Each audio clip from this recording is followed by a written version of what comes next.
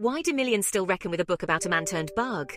Find out what makes Kafka's The Metamorphosis a timeless classic. And if it's worth your time, imagine this. You go to sleep as a hardworking salesman and wake up as a giant insect.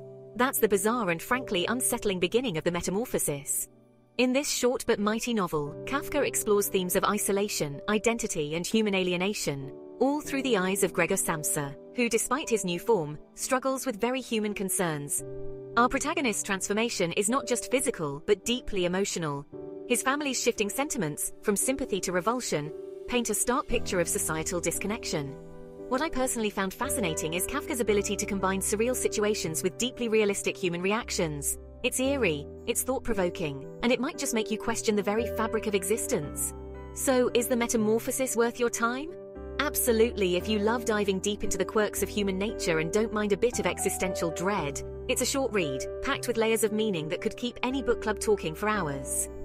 Don't forget to smash that like button if you enjoyed this review, comment your thoughts on Kafka's bizarre world, and subscribe for more sharp, snappy book reviews just like this one.